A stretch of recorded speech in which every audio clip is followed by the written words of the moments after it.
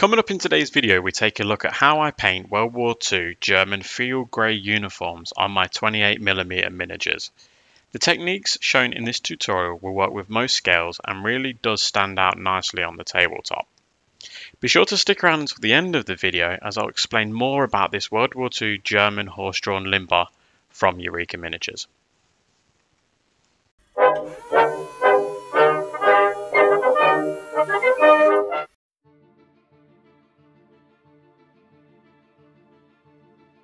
Okay, so let's paint some field grey. So to start off with, we're using green uniform from AK Interactive. Now you might be saying, I can't use AK, I can't get my hands on it. Fine, use Vallejo German field grey World War II.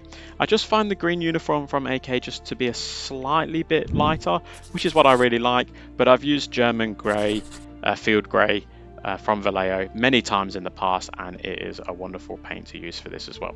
Now the great thing about German uniforms from the Second World War, especially the here uniforms when we're talking about field grey, is the fact that there was a whole variety of greens and blues and greys. So you know, just because I'm using this green doesn't mean that you need to. This green, as you can tell by the picture, actually isn't even in there. This is quite light. So you can use a darker green, you can use a lighter green, you can use one with a blue tinge, you can use one with a grey tinge.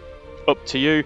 They were all there, so whatever you want to use, you can use.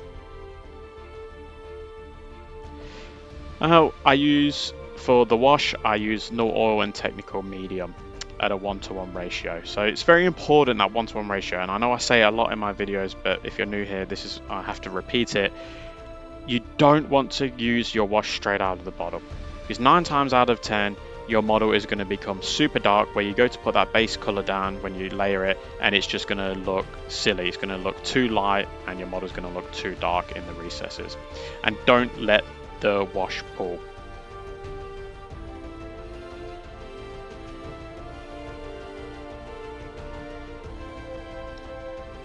Okay, so with that done, we can layer.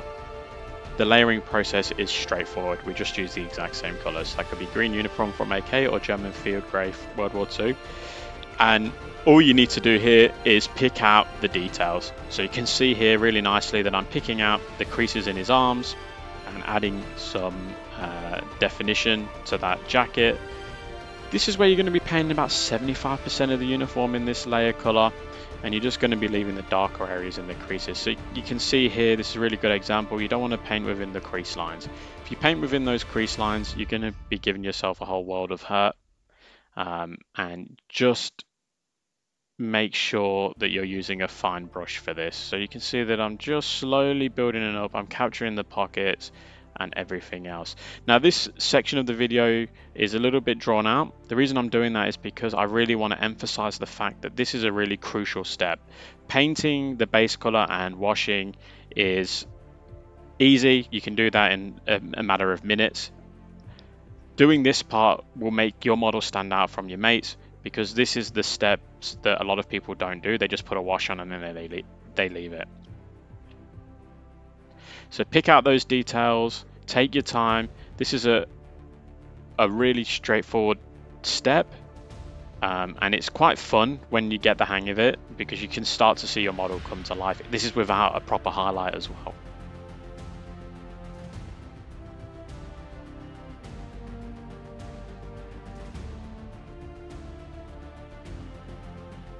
Okay, so we want to highlight now. So I use green uniform and grey green from AK, and then from Vallejo I use German field grey World War II and green grey, and both of them are at a 1:1 ratio. So that ratio is important because we're bringing that colour from being a bit darker, now we're brightening it up a touch. So the green grey and the grey green are obviously lighter than the base colour, so they're going to make that green quite bright, but not too bright. We don't want it to be too bright. Too bright is unrealistic.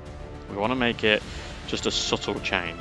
So you can see here that the top of the crease on that uniform in the picture is lighter. So that's what you want to try and capture. This is the essential part of highlighting, is you're capturing the creases.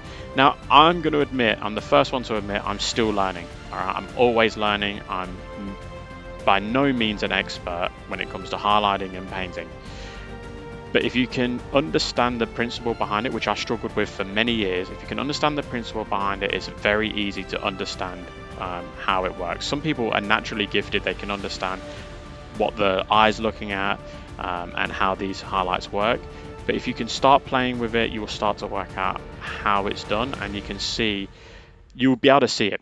If you start putting down a color and it's too bright, just darken it up a touch. If it looks unrealistic, or if you think, oh no, this looks a bit too silly, all you need to do is darken it up. Mixing those paints will help you so much. I know I used to try and find paints to be like, oh, I need a highlight, what paint shall I use? Just mix it with white, or mix it with, you know, a lighter color. It doesn't have to be a different paint bottle. It can be the same color, just mixed with another one.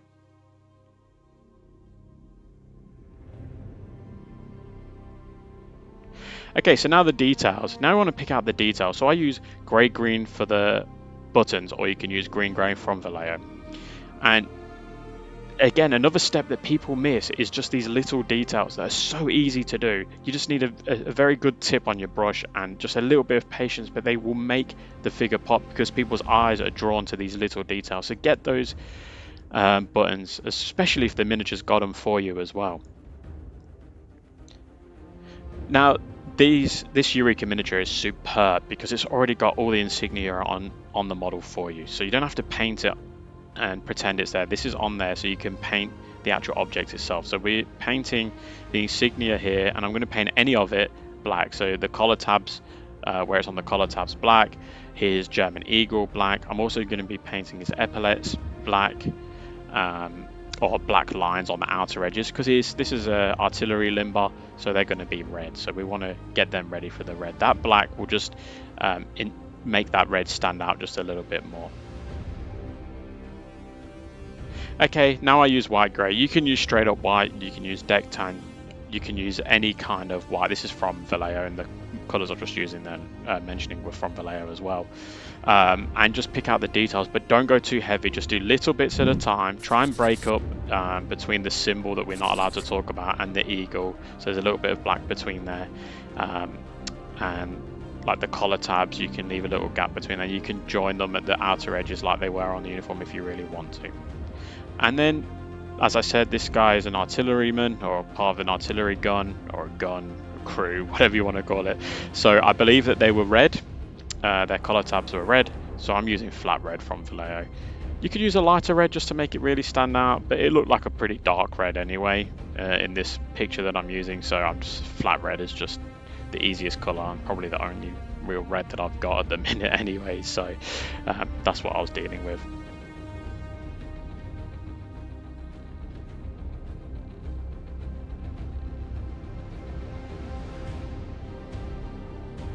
So the chap that we've just painted belongs with this set. This is a Eureka Miniatures brand new release 28mm horse-drawn limber for the German army. It includes 6 horses and 5 figures. Everything with this kit is metal, the heads on the figures are interchangeable, and the rifles come loose. So you get a selection of caps or helmets. The only things that aren't included are the base, which I made from wood, and the cables between the horses, which I used some old bits of wire. This kit is superb, guys. It was fantastic quality, and they've done an exceptional job with the sculpts. Also included with this kit are a selection of wheels. So you either get the wooden wheels or you get the metal wheels for obviously towing heavier artillery pieces. I highly recommend this set if you're looking for something that's going to be super unique and really stand out on the table. I'm not too familiar with many companies, if any, that make 28mm metal German limbers, especially for this many horses. You're talking 6 horses here. So I'm going to leave all the details to where you can purchase this in the description. This is also going to end up at Eureka Miniatures main shop, so hopefully it will get there in one piece. So please head over to Eureka Miniatures and get yourself a set of these and support the channel. If you want to show us some of your work, please jump on the Painting Panzers and Friends group on Facebook. I'd love to see what you're working on. And also I'd like to say a huge thank you to my Patreon supporters, Patrick, Elliot, James and David. You guys are absolutely awesome. And another shout out must also go to Nick at Eureka Miniatures for sending me this limber completely free and having me painted up for his shop. It is an honor and I've thoroughly enjoyed this. Other than that, I'm going to finish it here. If you're new here, please like and subscribe. And for those existing members, thank you for your support. Okay guys, I'll catch you at the next one.